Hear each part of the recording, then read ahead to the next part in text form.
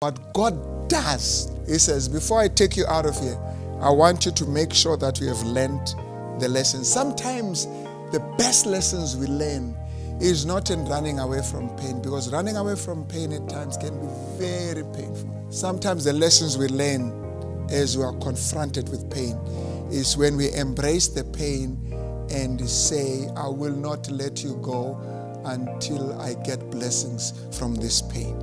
And when you have done that, when you have turned and confronted your pain, and you get the blessings through the pain, then you can transcend that pain. Then you have overcome that pain. Then you can write books on that pain. Then you can help people who face that pain. Let us not waste our painful moments. In pain, yes, but then ask yourself, what lessons will I learn that will help me and help others who may go through this pain?